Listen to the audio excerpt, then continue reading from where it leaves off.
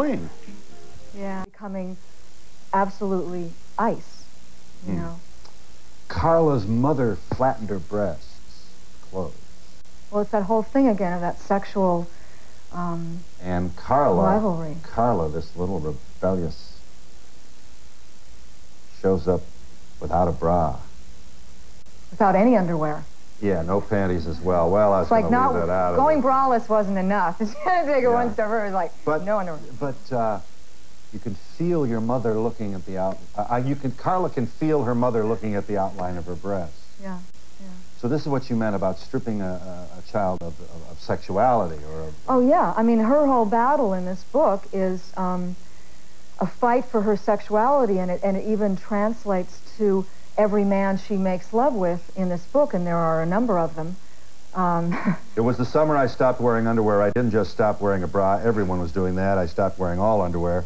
Taking immense pleasure, this is Carla, taking immense pleasure in the look of horror that crossed my mother's face.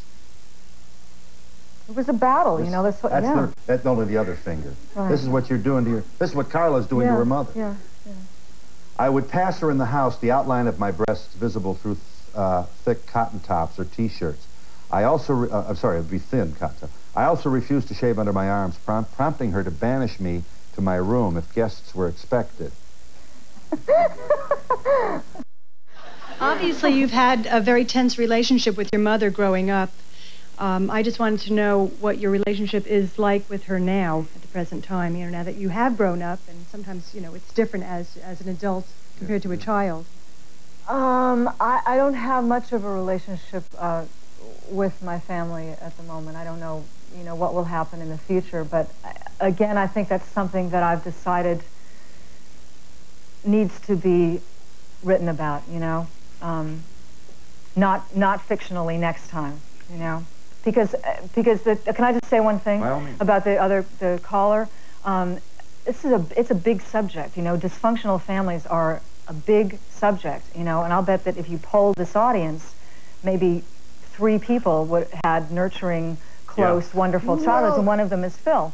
Well, you're lucky, but you're unique. My parents, you know? thank you, I thank you. But there's a billion kinds of dysfunction. That's true. And, but you know what the one common factor is in all of them? Is secrecy. Whether it's alcoholism or molestation or somebody incest, hiding something. It's always secrecy, no matter what the dysfunction is. And I think that the more people who are willing to not keep secrets anymore and just tell the truth, that enables other people to not feel alone, to not feel like, I have to keep this secret. I can't talk about this, you know. You can talk about it. I mean, that's why John Bradshaw's latest book has been on the bestseller list for 40 weeks, because a lot of us are dealing with this stuff, you know. The American people look up to your mother and father, whether you like that or not. I personally think you're a snot-nosed kid who... Wait a minute. Hold on just a minute. Who has sour grapes? Aren't you a brave big boy? To call names to a 110-pound female? Why Come do you think? on. Why, I think she's Go to your room with this kind of thing. Yes. You feel better now? wait, can I just ask you a question? Sure. Can I just ask you a question? Wait a minute. Oh, okay. What was this question?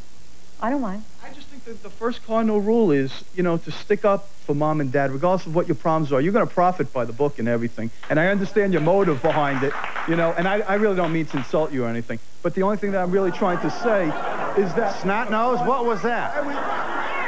I'm a lot more... What would be an insult? That wouldn't be... For me, that would be nothing, believe me. So you use snot-nose routinely then in your... But in a way she is, because she's broke the first cardinal rule. You stand behind mom and dad. Family comes first. A little respect. That's the American way. You're going to do nothing but profit by your book. And that's all you care about is the bottom line, the dollar. Well, so if I'm a writer and I have certain stories that are inherent in my life and in my experience and stories that I'm interested in, I should what? Not write and go work at McDonald's? Right. What, write a book on astronomy? If you want a hobby, start a stamp collection, you know? Lay off mom and dad, you know? Lay off mom and dad. So I should just keep all the secrets and not tell the truth, right? That's better? Stand behind mom and dad. Stand behind mom and dad and keep secrets. Right. Yes, basically, I was doing my book tour for my second novel, and these two women wanted telephone interviews about the novel, and did telephone interviews, and there was nothing, you know, there was nothing in them that seemed odd to me. They didn't ask me about my mother. They asked me about my book, you know, or my political differences and stuff. So you are... And then they turned the interviews over to Kitty, sorry. Okay, but I mean, they didn't ask you anything directly about your own life and your relationship with your mother? No, so that whatever they got from those interviews, they probably could have gotten from anything. I see. Do you know? So the citing you as a reference in Kitty Kelly's book would leave the viewer or the reader to believe that somehow Patti was the one child who cooperated with Miss Kelly, and you didn't. Well, no, that's true. I didn't. She wrote me on 2 separate occasions and asked if she could interview me, and I wrote her back and declined.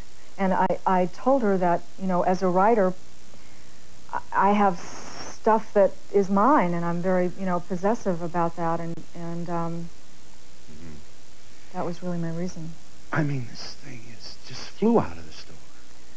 Yeah, well, I told you, you know, my reason, even though my friend over there doesn't agree with it, but I still hold it up. That the Reagan family was the familial metaphor for the country during the 80s. I think so. I mean, I do. And I mean, look at the legacy of it. Pretending things that weren't real. Right. Look at what we're dealing with now, you know? I mean... Grenada, we gave away thousands of medals in the invasion of Grenada.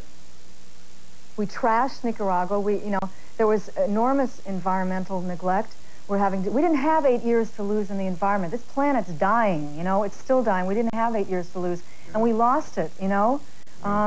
And economically, I mean, whoever has children out here, your children are going to be paying for... May I say this, Patti? I'm impressed. We've talked about Carla. A House of Secrets is a novel, a fictional novel by Patti Davis about a dysfunctional family in which is written through the eyes of Carla, who develops a steely kind of glass hardness to hurt. This dude stands up and calls you a snot nose, and you didn't even blink. Yeah. So, you know, you aren't ever going to show anybody your pain. Yeah. Well, some people. And we'll be back in just a I'm moment. meeting him for a drink after the show. All right.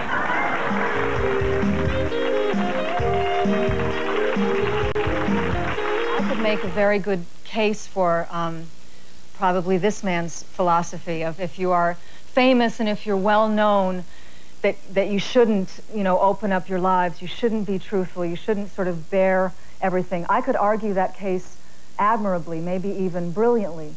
But I think that people are put in situations in their lives for reasons. And the fact is that the Reagan family was put on this enormous stage under this enormously bright light.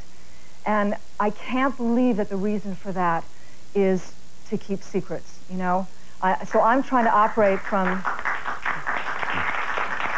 You're trying to operate I'm trying to operate from a perspective of looking for a reason for this situation that I was born into and do something constructive with it. Just